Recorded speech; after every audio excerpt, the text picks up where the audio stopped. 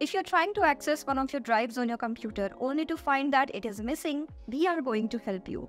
The drive didn't magically disappear from your computer. It's just that Windows cannot recognize it for some reason.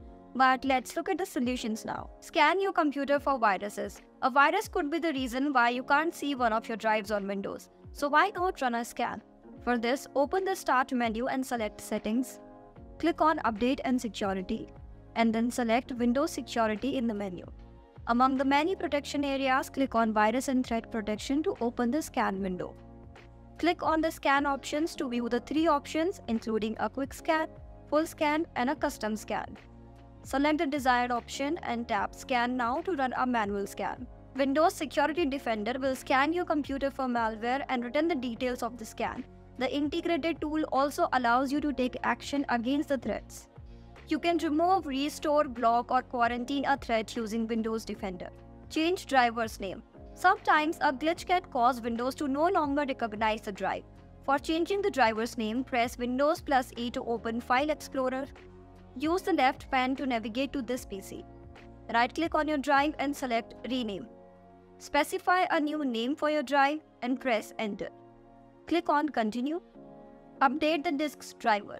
If the driver of your disk driver is outdated, it can cause it to go missing on your computer. The perfect way to find the outdated driver and update it is using a smart software like Advanced Driver Updater. You can go for manual method too, but it's a long and time-consuming method. Download Advanced Driver Updater in your PC and let it scan the computer. Once done, it shows you all the outdated drivers and you can just click Update All for the update. Look for conflicting software. There could be an app, program, or driver that is interfering with the recognition of your drive on Windows. To root it out, try performing a clean boot of your Windows, which loads the least amount of programs and drivers, and see if the drive shows up. Go to the Start menu search bar, type in msconfig and select System Configuration from the results. Switch to the Services tab and select Hide All Microsoft Services and click on Disable All. Go to the Startup tab and select Open Task Manager. Now, one by one, disable each app under the Startup tab. Go back to Startup tab in System Configuration and select OK. With that, you must also check if the drive is working properly.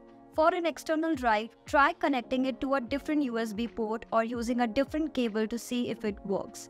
If your drive is internal, you'll have to open up the PC to check the connections and see if any are faulty.